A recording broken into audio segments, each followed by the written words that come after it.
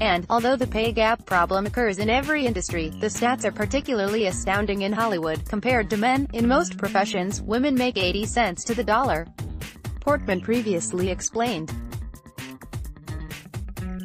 In Hollywood, we are making 30 cents to the dollar, so how can we go about changing this statistic?